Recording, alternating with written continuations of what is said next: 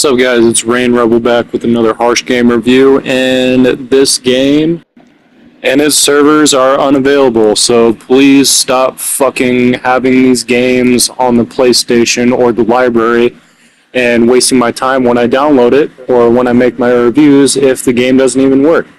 Take it off the library or at least put a notice or something like that, but this game gets a 0 out of 10 because I can't play it.